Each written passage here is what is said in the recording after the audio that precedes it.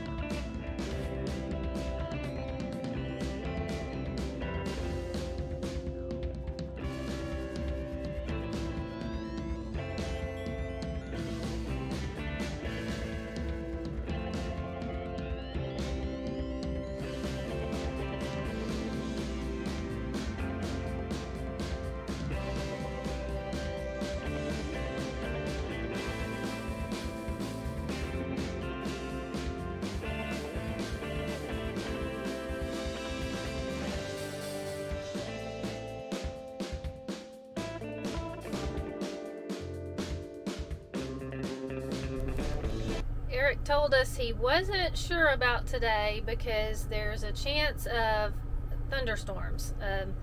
He calls them overdeveloped clouds, and he could see some of them to the east already, but was hoping that it would be good to get out. So he told us to wait until he said he was gone before we left the airport, just in case he had to come back.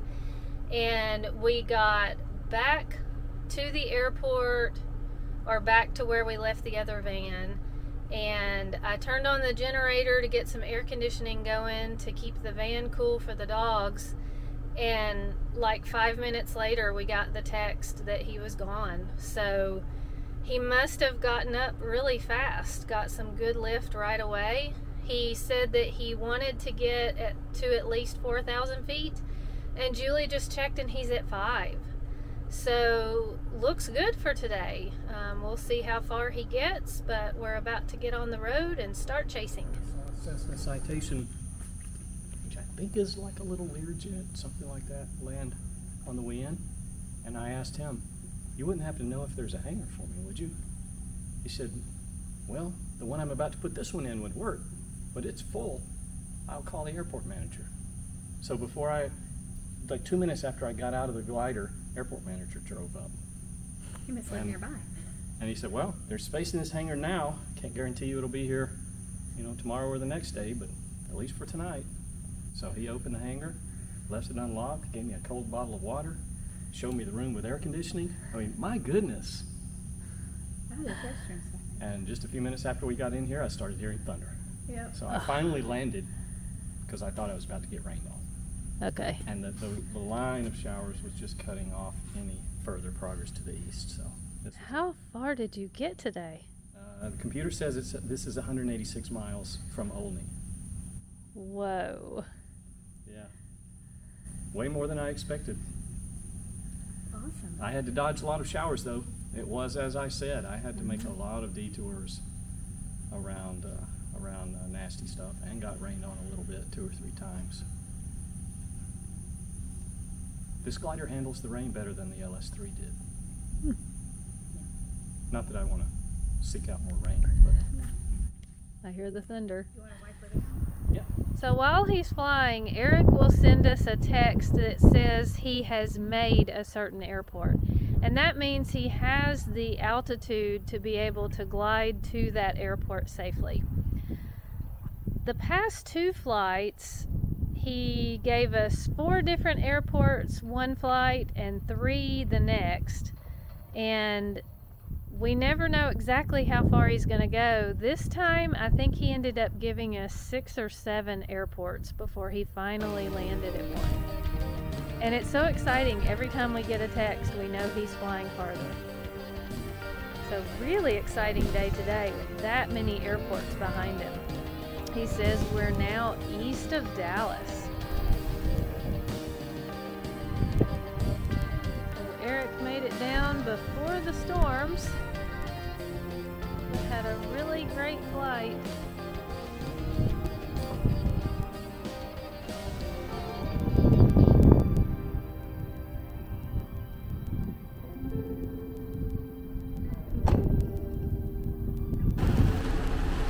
We made it to our RV park tonight right as the rain started in a huge way.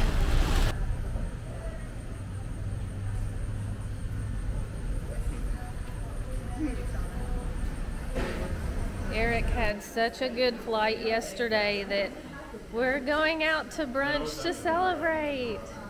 Yay! We get to eat. Yes. Eric's allowing us to eat this morning. So Julie and I got some really cool coffees. What was yours, Julie?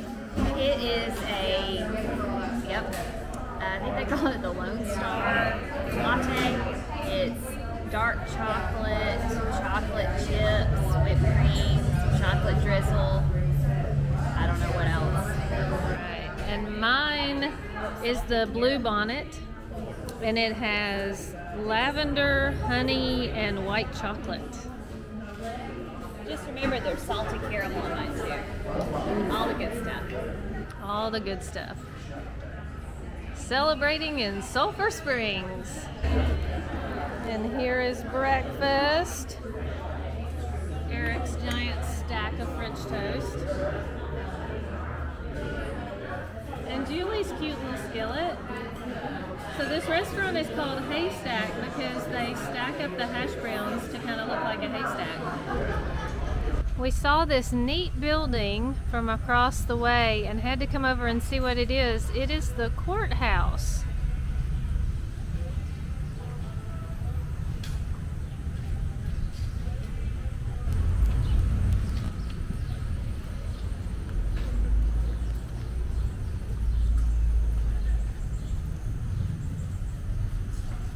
This is the neatest downtown. Some of the buildings look new and seems really vibrant.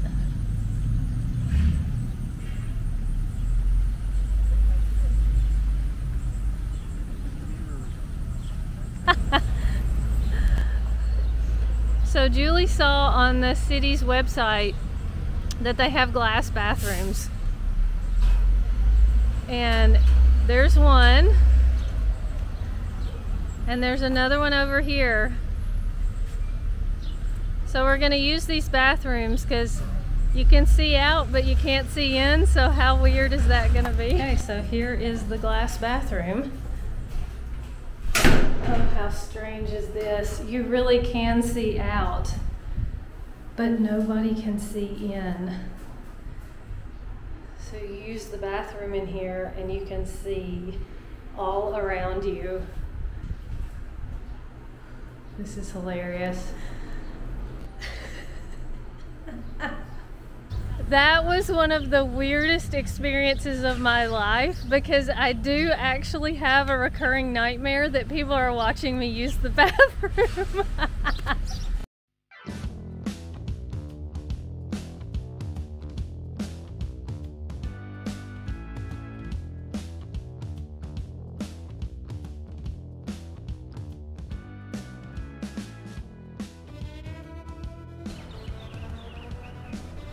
We're staying at the Shady Lake RV Park here in Sulphur Springs, Texas.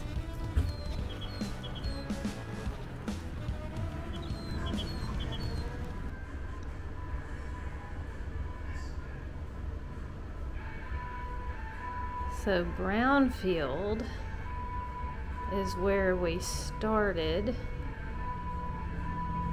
on this part of the trip, on the second part after our break, and we have made it all the way over to Sulphur Springs. So that is 2 flights from Brownfield to Sulphur Springs. And we are very close to being out of Texas. I think I heard it's 80 miles. And then we will be out of Texas and either into Arkansas or Louisiana. I was just looking at our flights and our trip on the calendar, and it's really interesting to see April 23rd is when Tim and I left our apartment to start down the coast to meet Eric and Julie. We met up on the 5th, and Eric's first flight was on May 7th. He flew the 7th, 8th, 9th, 11th, 13th, and 16th. He tried to fly on the 20th, and that's the flight where he made it to the private airstrip. So that's the one that he decided not to use and went back to where he'd landed in Brownfield when we came back from our break. Our break was June 1st through 17th. On the 18th is when I started back down through Santa Fe and met up with Eric and Julie back in Brownfield. The 20th of June was when Eric attempted to fly from Brownfield again but had the battery issues. So interesting to note that both of the Brownfield flights that he scrapped were on the 20th of a month. Then we had to wait around for some weather, so he flew again the 24th, 25th, and then July 1st. And we are probably one flight away from getting out of Texas. We flew into Texas on the 16th. No, it was the 13th. We flew into Texas on the 13th into Del City. So we have been in Texas for 6 weeks. And we have been out on the road on the trip since the first flight. It'll be 8 weeks. It's 8 weeks today, because today is July 2nd. So this trip is 8 weeks long, and 6 of those have been in Texas. It is a big state. Alright, Julie and I are out for a run today at Coleman Park in Sulphur Springs, Texas. Not to be confused with Coleman Park in Brownfield, Texas, where we spent a considerable amount of time. So true. So we are searching for waterfalls. The city website said they had, what, 2 waterfalls? I think so. More than one. We've gone 2.7 miles and haven't found them yet. So, still in search of waterfalls, but it's a nice trail. Lots of loops around, so. We may be still here chasing waterfalls later today. But we're gonna find some waterfalls. Yes. We thought we heard a waterfall early on, but then it stopped, so yeah. I'm not sure what we heard. We'll see. We're on the chase. Okay, so we found the falls, but they're not falling. And there's been a lot of rain lately, so that's kind of interesting. It's pretty. It'd just be nice to actually see the water flowing. We missed this the first time because we didn't recognize what it was.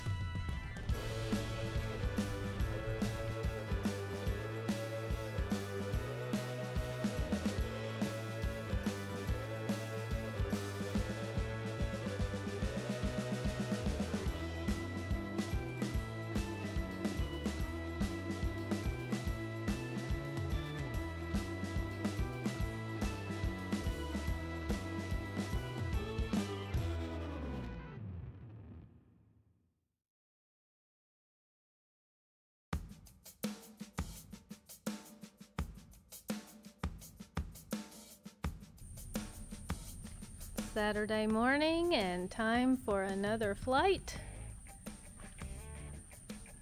Not high hopes for this one, but it seems like there are never high hopes for any of them. Are you just reducing our expectations, or? I've been accused of being pessimistic. I find if if I start with a pessimistic view, I am more likely to do better. If I start with an optimistic view, thinking it's going to be easier than it turns out being, I'm more likely to do worse. So I choose to err a little bit on the pessimistic side. But today there's supposed to be blue skies. I doubt I'll see any cumulus, a headwind, and most models saying the thermals won't go high enough. So there's nothing dangerous in today's forecast. So it's safe. The glider's assembled. We're here. Might as well take a shot. Maybe I can get one good thermal and make it to the next airport. Maybe not. All right. All right, ready to tow her out.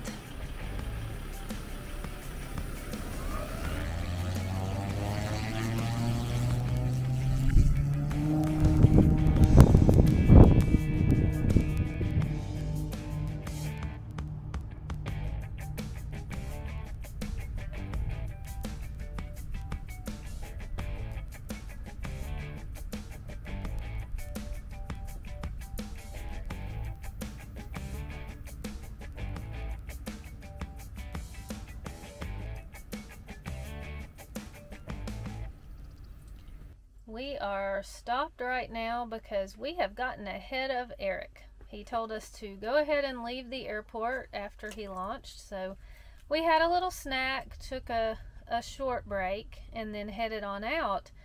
But we'd driven for over an hour and had not heard from him yet.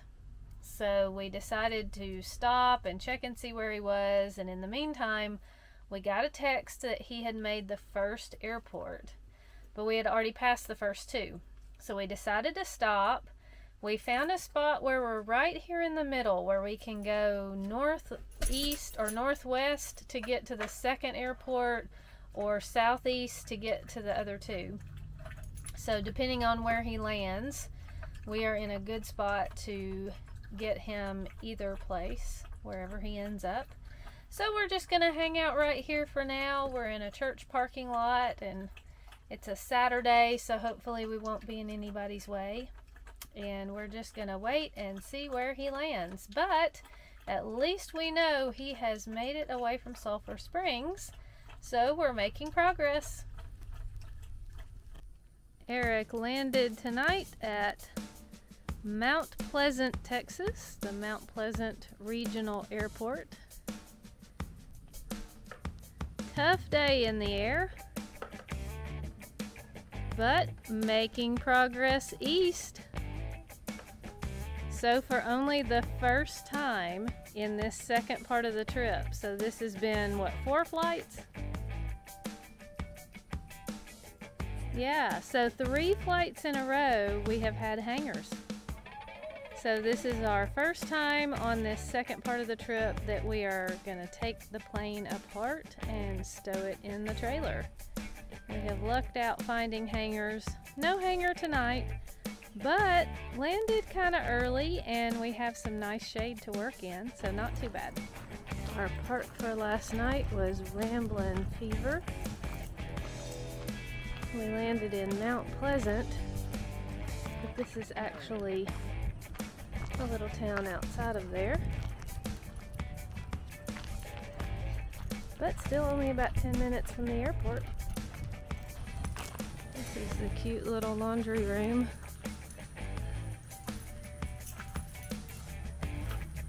Drop your pants here.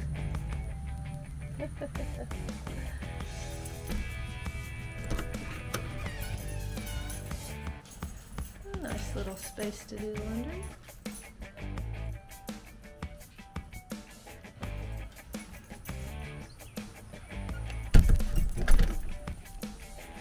Neat little RV park here. We have found the coolest spots to camp at along the way. We're just amazed that even here on a holiday weekend we've been able to find spots to stay.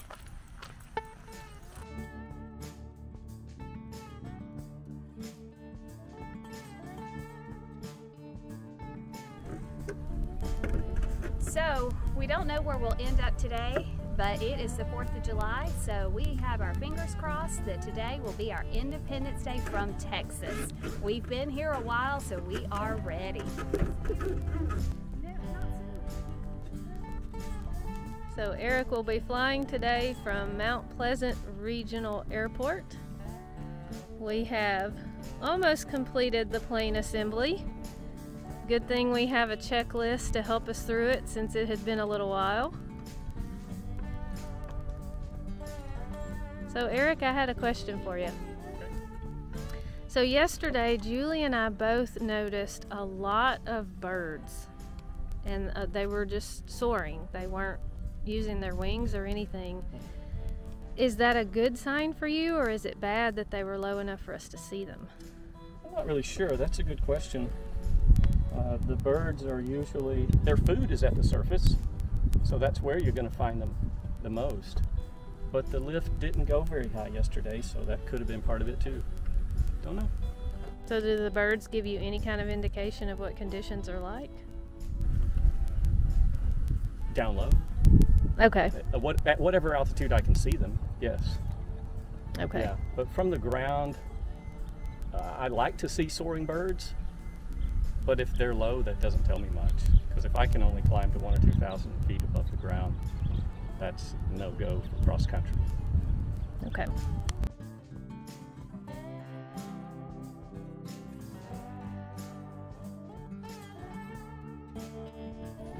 Spending a bit of time out here watching the windsock.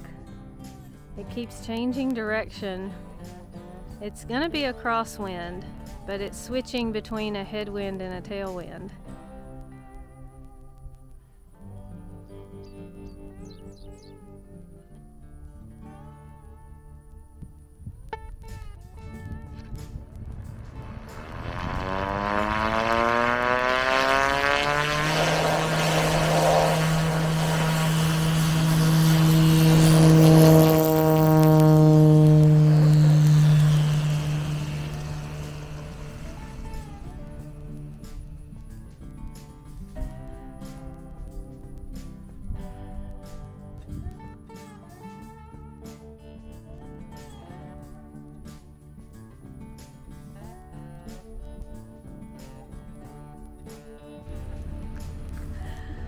So tonight we are in Louisiana.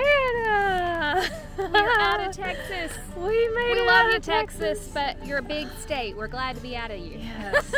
I did not realize how big Texas was, but yeah. What was that? It's 8 weeks big. Yeah. Apparently, someone was saying today that El Paso to where the Panhandle was the same distance as to Chicago. So Chicago seems like a long ways away, and El Paso must be too, and we came through there. So this just feels like such an accomplishment today that he made it out of Texas. But he worked hard to do it. Yes, Worked it was very hard. He took off at around 1:30, and it was 4 o'clock before he had made the first airport, which was only what, 20 or 30 miles away? Not far, yeah. So that took a long time, but then once he made that one, then he made a few more, and boy, it was so exciting when we got the text that said he'd made Vivian, because that was the first airport over in Louisiana. Yeah. And we actually saw the Welcome to Louisiana sign, and Diane got a picture of it. We're so glad she did that. We had to document that. So really exciting, and had a wonderful welcome here at Spring Hill. They were just, it was really neat. There were people who lived here close, and they came right over and gave us a hangar and got us all settled for the night. Not every day a glider lands here, I guess. No. Or most of these airports we've been at. Yeah, it was really funny. The lady was like, a glider landed. They need help. And her husband said, how do you know they need help? She said, anybody landing at Spring Hill needs help. So they've been here helping us, and offered us to stay here, and giving us some tips on places to keep the RV and overnight, local park. So we're good to go. We're set. So far, Louisiana is great. Yep. Yep. And this is Diane's first visit to Louisiana, she thinks. So another milestone, another state to check off. She will be spending the night even. Yes. In the RV. That's so, right. One more thing to check off the list. So exciting. Big night. Big day. Some people who live right by this airport saw Eric land, knew that this guy was out of town, and called him, and he said, yeah, Eric could store his plane, so we have a hangar for the night. So did the air suddenly change when you moved out of Texas? You know, it was actually pretty close to that, yes. The good conditions were farther east. It took me about 3 hours to go 30 miles.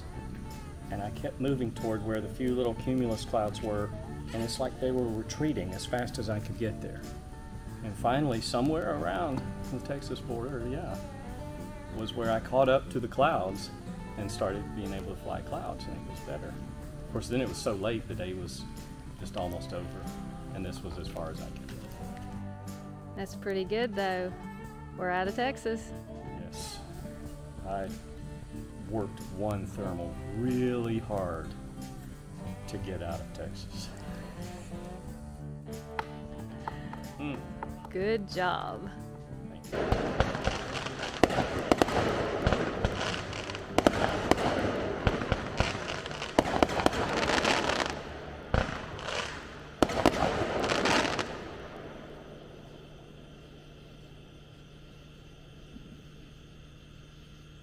The nice people here at the airport offered to let us boondock here tonight, so we don't even have to leave to go to a campsite, and we're getting a free fireworks demonstration. Very fitting for the 4th of July. We're still getting to see fireworks.